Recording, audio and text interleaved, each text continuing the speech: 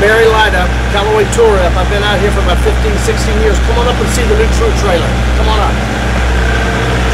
All right, as we come into the trailer here, the first thing we see is we got some cabinets for all the players. This is where we keep all their balls and gloves and headwear and accessories. Each player has their own bin.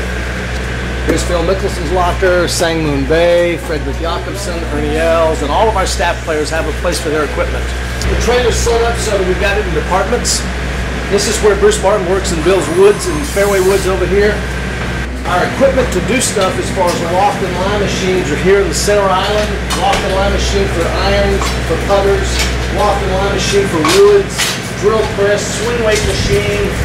Over here in this end is the Odyssey putter section where Johnny Thompson does all of his Odyssey putter work. We've also got our shaft bins now in drawers. Mike Spocer, our wood rep, is down here getting some shafts out right now. And up here in the upstairs level is where Joey Sprayberry does all the iron and custom wedge work. So he does all the grinding and wedges and irons and stamping up here. We've got all kinds of grinders and buffers, so all the guys can do that up here. One of the things that's nice about this trailer is that it's so much taller and emptier room. It's got all this window space, so we can see out what's going on. A lot of times the trailer is parked right out on the range, but we can literally look out and see the entire field of what's going on out there. This trailer is used every week to modify, to build new clubs, and to repair clubs for the PGA Tour.